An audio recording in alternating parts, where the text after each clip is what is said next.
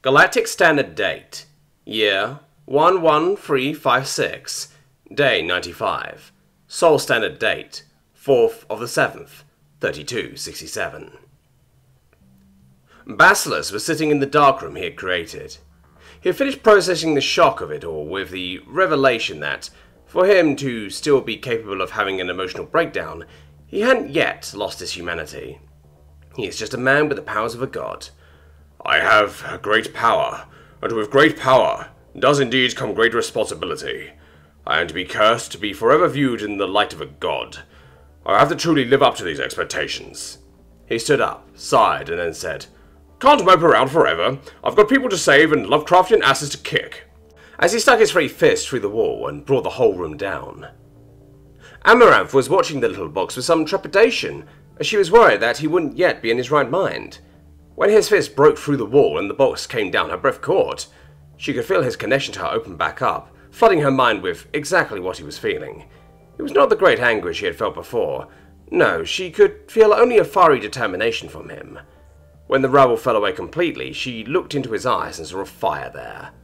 It was not the usual pale green fire that she was used to seeing. No, his iris was still lit with the green tint. However, deep within she could see a massive red inferno, but it was not an all-consuming flame. It was restrained power. He had reined in his abilities. Amaranth smiled at her revelation.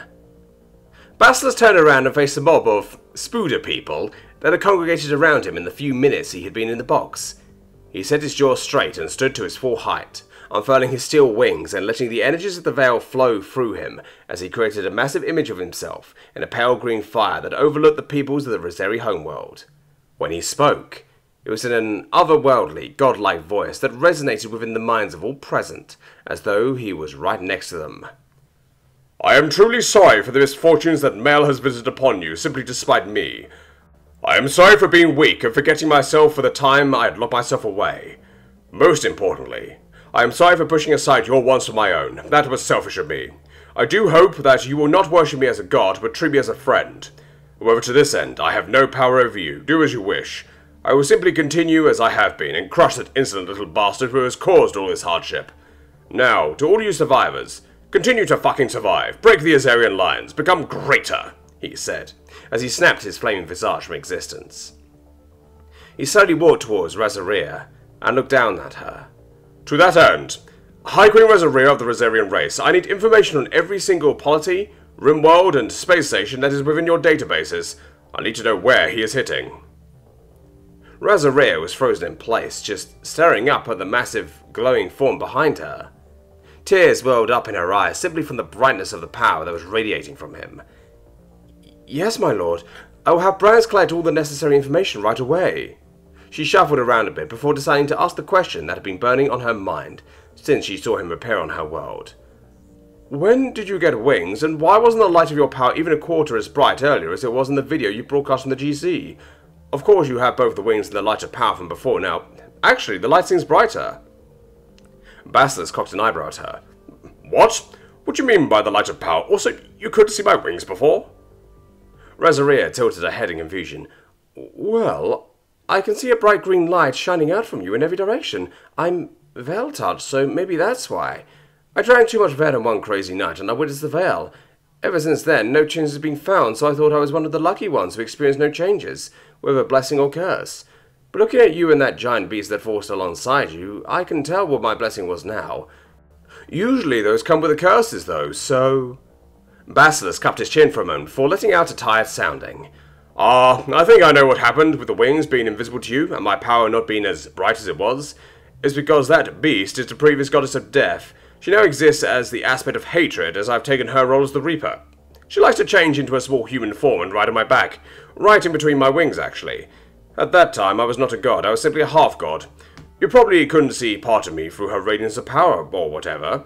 Still, that's an incredible ability, I wonder...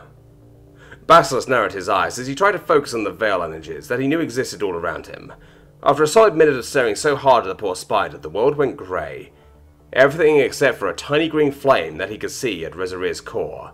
He gasped with the realization that it wasn't only her. Thousands of the Rosarians had green flames. Some as small as a birthday candle's flame, some as big as a baseball. He snapped his attention back to Amaranth, and he could see the raging inferno of power within her, creating a beacon of light. Basilisk then turned back to Rezaria. Rezaria, I have a question for you. Why are there so many of your people with the same spark that you have?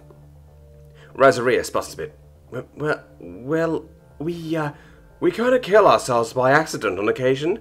It's become a bit of a ritual, but we drink our parents' venom to prove ourselves, and sometimes you die if you're too weak. But we have ways to bring Rezaria back from the grasp of death, as long as it's from our own venom, so it's okay, right? Basilisk sighed. Whatever, we humans essentially do the same thing. Used to be 21, but as soon as we started sending everyone off to fight the Azarians, that apparently changed.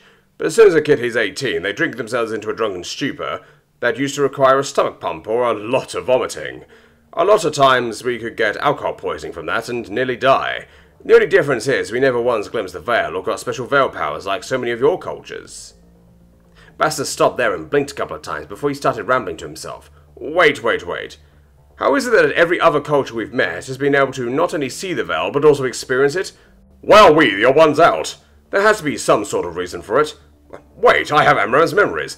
Maybe now that I've ascended to an immortal form, my mind will be able to handle the info dump.